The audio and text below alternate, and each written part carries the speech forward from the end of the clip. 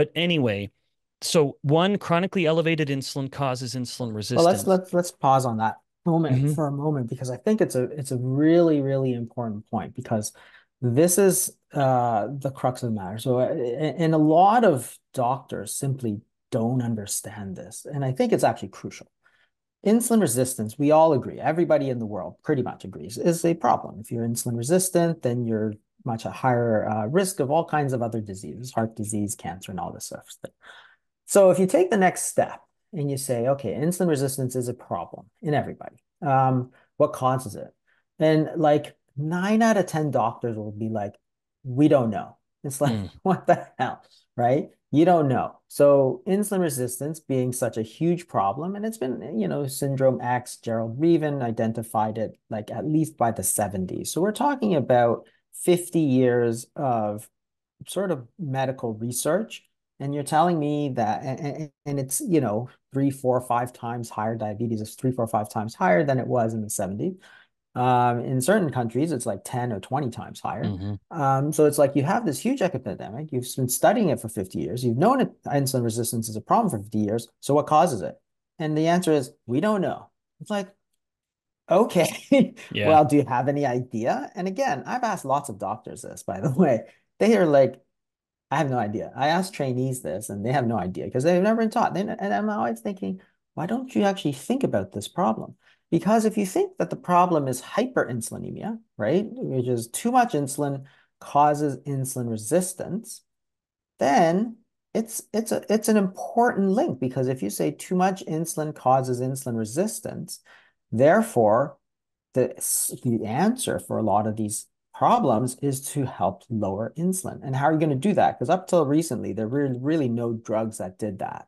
Ozempic now can do that, but Hmm. in a different manner, right? So that's such a crucial point that the hyperinsulinemia, the too much insulin problem, is is what we should be focused on because again, as you point out, it's been done. Like if you think too much insulin causes insulin resistance, do a study.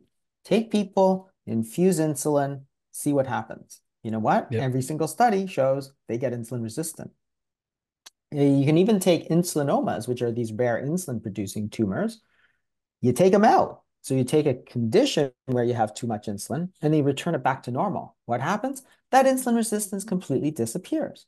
And it's like, okay, well, Yeah. There's something so intuitive about it. it's If so you just think about it obvious. for a moment, a person very quickly comes to the oh, I see. It's just it's an inconvenient fact because it challenges so much of how Yeah, these issues are treated. But too much of something causes a resistance to that something. That is how biology, that is one of the fundamental biological principles. If there's an incessant stimulus, the cell, the body by extension, or the tissue by extension, then the body by extension will attempt to reduce the response to that signal, assuming just kind of placing it into the background, and it becomes deaf to the signal. In other words, exactly. in this case, it becomes insulin resistant. And that's important because this is a sort of fundamental biological principle and it's a protective response, right? Yep. So the cell is protecting itself from too much insulin by becoming resistant. And you see this everywhere, right? If you're, listening to loud music, what happens? You go deaf. Why? Because your ear needs to protect itself from the loud noise. So therefore, it goes a little deaf. So And that even still, Jason, if you'll allow me to insert into that metaphor, what do you do to try to continue to hear the music? You continue to turn the volume up.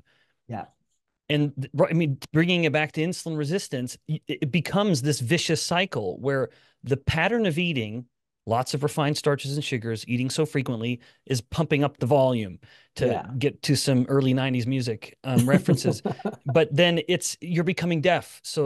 And then what do? I want to still hear this. The cell wants to continue to respond to insulin. And so the body will start to have this compensatory response and increase insulin, which further promotes insulin resistance. And so it becomes a vicious cycle. But Exactly. the But at the clinician, time, it seems obvious that you should pump up the volume, right? yep, Because it's like, hey, I can't hear. yeah, I need to pump up the volume. But that's the exact wrong thing to do. And in fact, Yep. that's what we've done, right? If insulin is too high, it causes insulin resistance. We saw that insulin resistance and said, we need to pump up the insulin. So we gave people insulin. We told them to Yeah. eat 6 times a day. We told them to eat lots of low fat, high starch foods.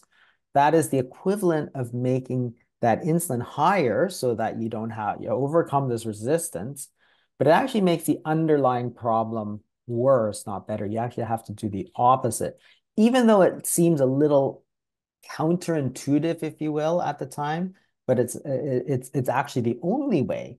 And the only way really is to look at that sort of underlying root cause of disease, which is that, okay, too much insulin, let's lower insulin, as Hmm. opposed to, oh, well, the insulin isn't responding, let's pump up the insulin, which is such a, you know, it seems so obvious to you and me, but unfortunately, I think like 99% of the medical institution thinks you should just sort of give more insulin sort of Oh thing. yeah. It's Yeah. it's it's They've really been how the trained. textbooks are written. Yeah. Yeah. And the way they justify it is, and I say this with sympathy, lest it sound like either of us is being too harsh. You only know what you've been taught. And so, unfortunately, these clinicians and the average individual has been taught that glucose is the marker that matters most. And if you see metabolic health and its consequences when it goes poorly through a glucose centric lens, then it is easy to justify pushing up the insulin even more or not even measuring the insulin, as we both know is more common is common. It's common that a clinician doesn't even think about measuring the insulin, that they will just look at that glucose and they say that's the marker that matters. So we just need to lower that glucose at all costs, even if it means increasing the insulin, because they have no awareness of one, what insulin levels actually are in the patient, or two, they have no appreciation that chronically elevated insulin is highly pathogenic.